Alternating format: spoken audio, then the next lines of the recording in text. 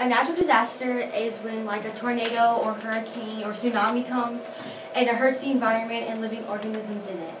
Here are some examples of a natural disaster. Our natural disaster is a flood, and a flood is when a large body of water overflows and hurts living organisms in that environment. Where do floods happen in natural disasters, or where does it affect the ecosystem? River floods are often atmospherically driven, caused by excessive precipitation.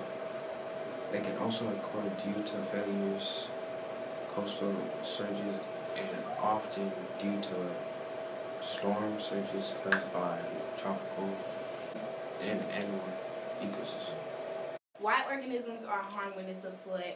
Because flooding causes dead animals and can harm other insects, and when it's too much water, that can cause harm to the environment and plants. Floods cause high radiance, which causes plants to die.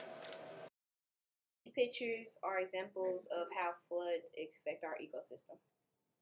Prevent a flood, improve soil conditions, put up flood barriers. You can also restore rivers to their natural conditions. Soil is a big example of how to prevent floods, and so also rivers.